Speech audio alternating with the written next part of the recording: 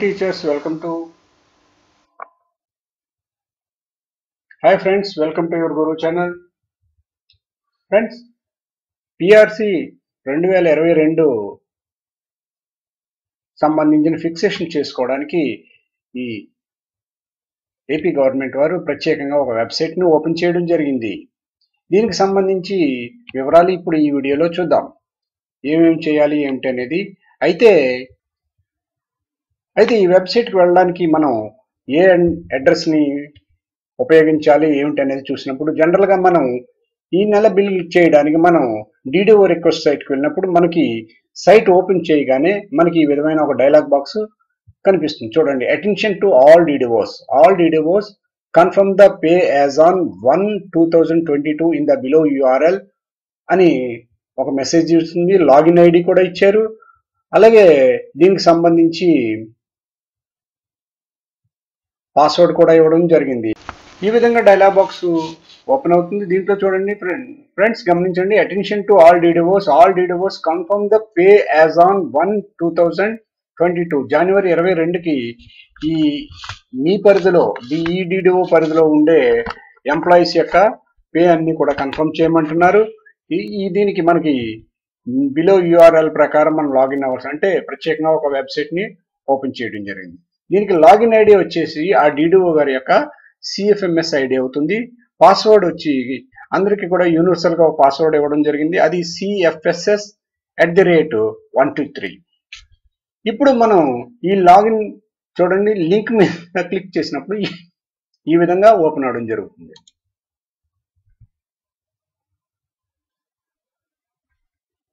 ఒకవేళ లింక్ మీద క్లిక్ చేయకుండా మనం ఇది క్లోజ్ చేసి మనం లాగిన్ గానే అయినట్టయితే బిల్ చేసుకోవడానికి చూడండి ఏ విధంగా ఉంటుందో.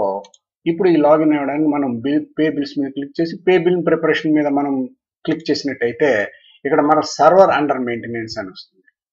కాబట్టి సర్వర్ మెయింటెనెన్స్ లో అంటే అక్కడ పిఆర్సీకి సంబంధించిన ఆ వెబ్సైట్ ని ఈ డిడిఓ రిక్వెస్ట్ ని రెండు లింకప్ చేయడం కోసం వీళ్ళు సర్వర్ అండర్ మెయింటెనెన్స్ లో పెట్టారని మనం భావించు. పిఆర్సీకి సంబంధించిన ఆ సైట్ ని డిడిఓ రిక్వెస్ట్ కి సంబంధించిన ఈ బిల్స్ ప్రిపేర్ చేసి ఈ సెట్ ని లింకప్ చేయడం కోసం అండర్ మెయింటెనెన్స్ లో పెట్టారని భావించవచ్చు.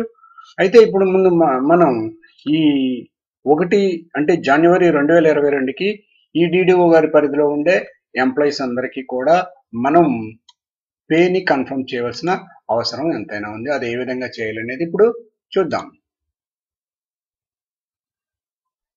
లింక్ మీద క్లిక్ చేసినప్పుడు ఈ విధంగా ఓపెన్ అవడం జరుగుతుంది.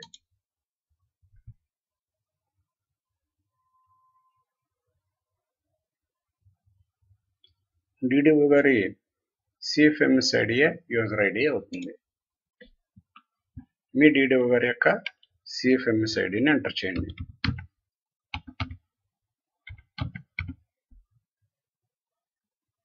పాస్వర్డ్ వచ్చి కామన్ గా పాస్వర్డ్ ఇవ్వడం జరిగింది. తర్వాత దాన్ని చేంజ్ చేసుకోవాల్సిన అవసరం ఉంటుంది. కామన్ పాస్వర్డ్ ఏంటంటే అన్ని స్మాల్ లెటర్సే,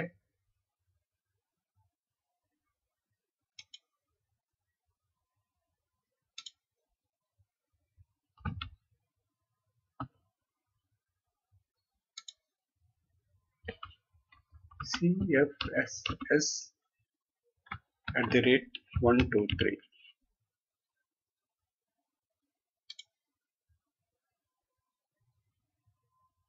ఈ విధంగా లాగిన్ అయినప్పుడు మనకి పాస్వర్డ్ చేంజ్ చేసుకోమని రావడం జరుగుతుంది. ఓల్డ్ పాస్వర్డ్ ఇక్కడ టైప్ చేయాలి, అంటే యూనివర్సల్ గా ఇచ్చిన పాస్వర్డ్ cfss @123 ఇక్కడ టైప్ చేసి కొత్త పాస్వర్డ్ ని మనం ఎంటర్ చేయవలసి ఉంటుంది. ఓల్డ్ పాస్వర్డ్ ని ఇక్కడ ఎంటర్ చేస్తున్నాను. పాస్వర్డ్ చేంజ్ చేస్తున్నట్టు నేను.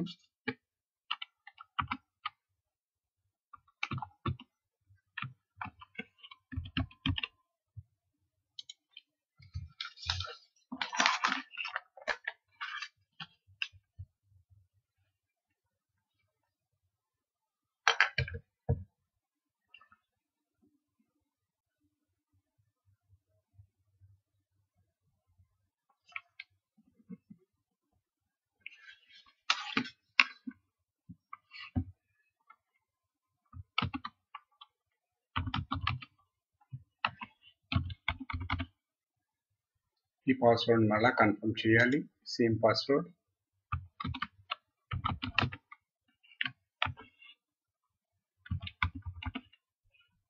కన్ఫర్మ్ చేసి సబ్మిట్ చేయాలి.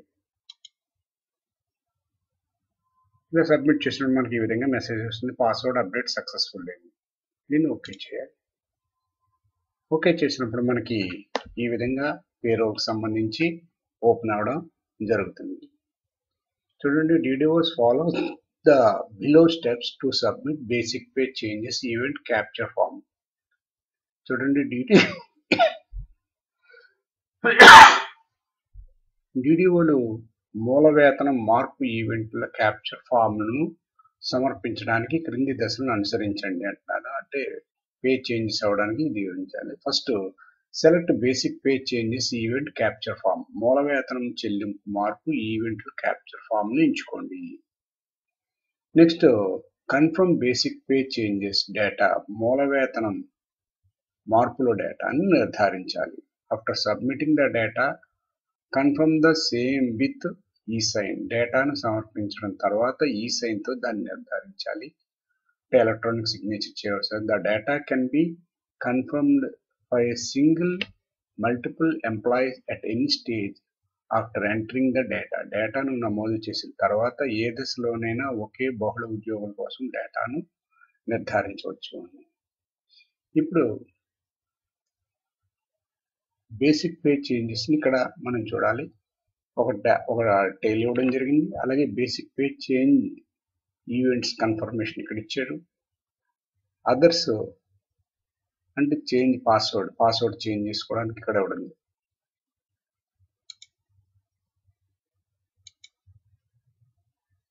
ఫస్ట్గా మనం బేసిక్ పే చేంజ్ ఈవెంట్స్ మీద క్లిక్ చేయాలి.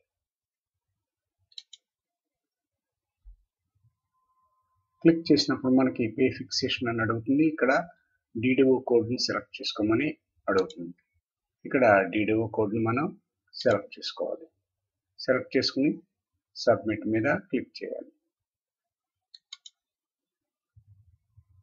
సబ్మిట్ మీద క్లిక్ చేసినప్పుడు individual selected each employees to add basic pay details.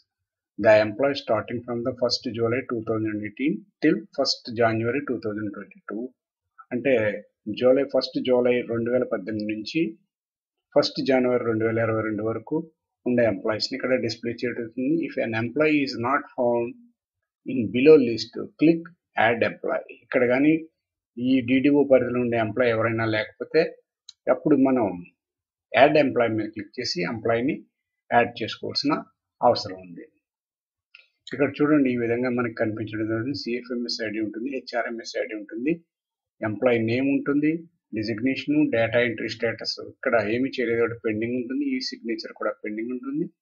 Update చేయవలసి వస్తే అప్డేట్ చేయడానికి ఆప్షన్ ఇవ్వడం జరిగింది.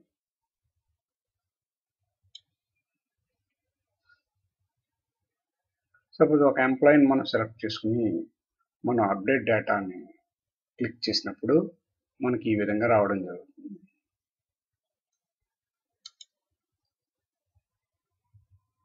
అప్డేట్ డేటా మీద క్లిక్ చేసినప్పుడు మనకి ఈ విధంగా ఒక డైలాగ్ బాక్స్ వస్తుంది. చూడండి, add update verification basic pay changes events of the employee starting from the 1st July 2018 to 1st January 2022. wherever it has been updated, click the add row button to add basic pay changes event.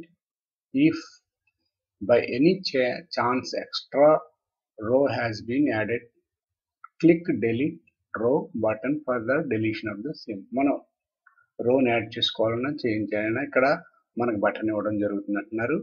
లేదా deletion కూడా చేసుకోవచ్చు. Basic pay changes events data have been entered from the data of joining for any employee joined after 1st July 2018. 1st July 18 తర్వాత చేరిన ఏ ఉద్యోగి అయినా చేరిన తేదీ నుండి మూల వేతనము చెల్లింపు మార్పులు ఈవెంట్ డేటాను నమోదు చేయాలని మనకి ఇన్స్ట్రక్షన్ డైలాగ్ బాక్స్ రావడం జరిగింది. దీని పైన మనం ఓకే క్లిక్ చేసినప్పుడు ఈ ఎంప్లాయీ యొక్క HRMS ID, CFMS ID, employee name ఇవన్నీ మనకు డిస్ప్లే చేస్తుంది. ఇక date, time scale, basic pay ఇవన్నీ మనకు డిస్ప్లే జరుగుతుంది. ఇక్కడ బేసిక్ పేని టైం స్కేల్ని మనం సెలెక్ట్ చేసుకోవాలి. ప్రస్తుతం అప్పుడు ఏ టైం స్కేల్లో ఉన్నారో ఆ టైం స్కేల్ని సెలెక్ట్ చేసుకోవాలి. బేసిక్ పే రివైజ్డ్ 2015లో ఆర్పిఎస్ ప్రకారము 1/7/2018 ఏ పేలో ఉన్నారో ఇక్కడ పేని సెలెక్ట్ చేసుకోవాలి. ఇక్కడ టైం స్కేల్ని సెలెక్ట్ చేసుకున్నప్పుడు ఆటోగా పాపులేట్ అవుతుంది. ఇక్కడ నాట్ అప్లికబుల్ అయితే నాట్ అప్లికబుల్, రీజన్ ఏమి చేంజెస్ లేకపోతే నాట్ అప్లికబుల్ అని ఇవ్వాలి. తర్వాత డేట్ వారీగా మనం ఇచ్చుకుంటూ పే ఏ రకంగా అంటే ఇంక్రిమెంట్స్ వారీగా చూసుకుంటూ డేట్స్ ఏ విధంగా చేంజెస్ అనేవి మనం యాడ్ చేసుకుంటూ ఎప్పటి వరకు రావాలి, జనవరి 2022 వరకు రావాలి. మనం రోడ్ యాడ్ చేసుకోవడానికి యాడ్ రో మీద క్లిక్ చేస్తే రో యాడ్ అవుతుంది, డెలీషన్ మీద క్లిక్ చేస్తే డెలీట్ అవుతుంది.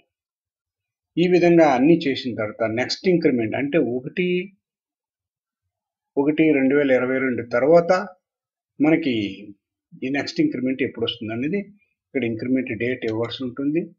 అదేవిధంగా నెక్స్ట్ ఇక్కడ డిక్లరేషన్ చూసినట్లయితే ఇక్కడ ఈ చెక్ బాక్స్ని అంటే టిక్ పెట్టి సబ్మిట్ చేస్తే ఈ ఎంప్లాయీకి సంబంధించిన డేటా సబ్మిట్ అవ్వడం అంటే అప్డేట్ అవుతుంది. ఈ విధంగా మొత్తం ఈ ఎంప్లాయీస్ అందరినీ కూడా ఈ స్కిల్స్లో అప్డేట్ చేసి అప్పుడు దీన్ని సబ్మిట్ చేయవలసిన అవసరం ఉంటుంది. ఇప్పుడు మనం బేసిక్ పే అయిన తర్వాత basic pay changes events confirmation చేయాలి. ఆ తర్వాత అదర్ చేంజెస్ అండ్ పాస్వర్డ్ ఈ బేసిక్ పేని కన్ఫర్మ్ చేసినప్పుడు ఈ సైన్ చేయవలసి ఉంటుంది.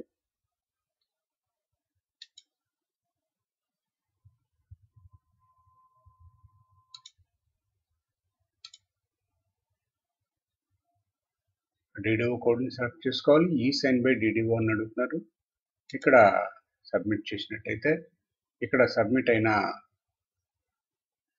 ఇక్కడ ఎంప్లాయీస్ని ఎవరిని మనం చేయలేదు కాబట్టి ఏమీ రాలేదు. ఈ విధంగా ఈ పిఆర్సి ఫిక్సేషన్ చేయడానికి ప్రత్యేకంగా వెబ్సైట్ని మీరు ఇవ్వడం జరిగింది. ఏ టీచర్స్ ఇంకా ఈ వెబ్సైట్ని అప్డేట్ చేస్తారని నేను ఆశిస్తున్నాను. కాబట్టి దీని మీద మీరు టీచర్స్ ఈ విధంగా పిఆర్సి 2022కు సంబంధించి ఈ ఫిక్సేషన్ సంబంధించి ప్రత్యేకమైన వెబ్సైట్ని వీళ్ళు ఫామ్ చేయడం జరిగింది. దీని ద్వారా మనం చాలా ఈజీగా ఫిక్సేషన్స్ని చేసుకోవచ్చు. టీచర్స్ నా ఈ ఛానల్ నచ్చినట్లయితే, నా వీడియో నచ్చినట్లయితే లైక్ చేయండి, నా వీడియోపై కామెంట్ చేయండి. నా ఛానల్ ఇప్పటివరకు కూడా సబ్స్క్రైబ్ చేసుకోకపోతే సబ్స్క్రైబ్ చేసుకుని బెల్ ఐకాన్ని ప్రెస్ చేయండి. నెక్స్ట్ వీడియోలో నెక్స్ట్ అప్డేట్తో మళ్ళీ కలుద్దాం. అంతవరకు బాయ్.